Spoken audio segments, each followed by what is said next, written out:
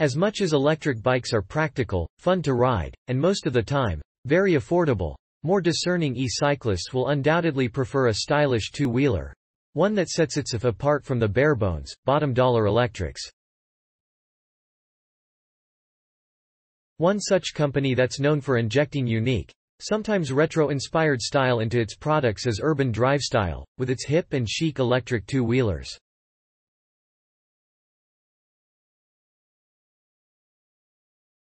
The goal of German e-mobility company Urban Drivestyle, which is expanding quickly, is to offer e-bikes and e-scooters that are as flexible and usable as possible. In addition, the company emphasizes the lifestyle component of mobility and makes sure that its products are stylish, functional, and reasonably priced. A small group of Berlin-based e-bike aficionados make up the startup. Because of its localized manufacturing, it's able to respond swiftly to any new, developing trends. It also keeps in close contact with its clients so that it can see and hear their comments and act upon them as soon as possible. The UNI MOC, later renamed UNI MK, was created after launching a crowdfunding campaign in 2017. The 5 variants of the UNI MK series, Barebone, Courier, Street Tracker, STX, and Urban, are each slightly different from the others and provide a range of utilities.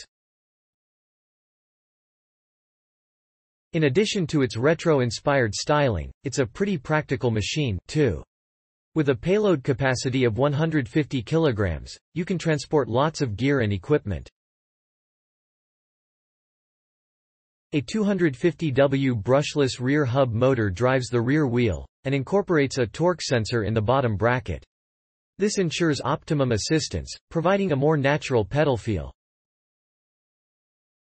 Depending on the trim level, the UNI MK series sells for anywhere between €3, $600, $3, $617 United States dollars, and €4, $100, $4, $120 United States dollars. But the price may rise fast if you start adding upgrades. The models come in your choice of olive, red, or black. Thanks for watching. Credits to InsideEVS.com and Spide Build LLC. Please like my video and subscribe EVPedia for more electronic vehicle news and updates.